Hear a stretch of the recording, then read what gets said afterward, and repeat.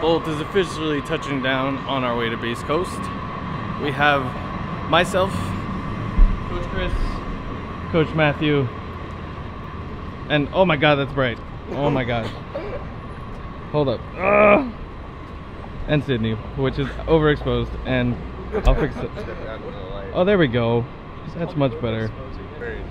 Let the record show that Sydney found coffee immediately and started running. Without a word. Yes. After complaining that her legs were dead, running up an escalator that went on forever, she sprinted to the nearest coffee. Yep.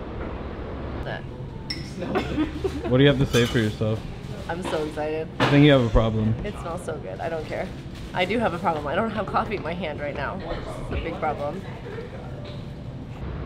And now after judging Sydney for coffee, Sydney and I are judging Matthew and Chris for literally just like, I think they've been there for a few minutes now and they're trying to get scooters, but they're still just standing there. To walk a block. Yeah, we're right there. We're already there. Look, you can see the vault boxes. And the time it took for them to still not even figure it out. They're not even, you know what? We're just gonna go.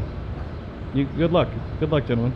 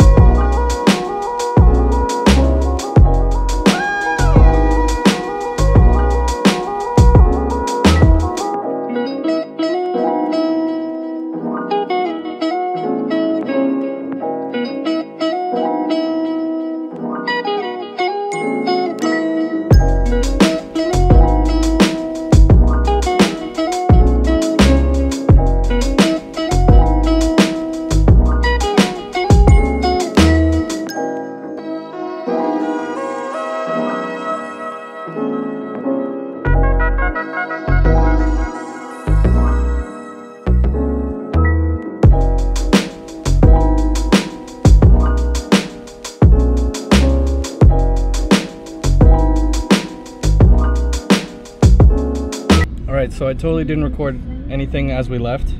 We parted ways with Chris and Matthew already. We're gonna take Sydney home. Craig left when we got to Metro Center, but everyone had a blast, and I'm so happy because we were all moving, we were all learning stuff. We got to meet new people. It was a blast. It was hot. It was great. I had a lot of fun. Sunscreen on? No, we were supposed to. I'm sorry. Oh, I look like Matthew right now. I didn't know you had sunscreen. I would have taken some. I took it from the first aid people. Oh, really? Heck yeah. I said, I need help. I'm burning, I can feel it. I'm gonna die. Anyways, Bolt had fun. Bolt will try and be back next year, and we will take Beast by storm.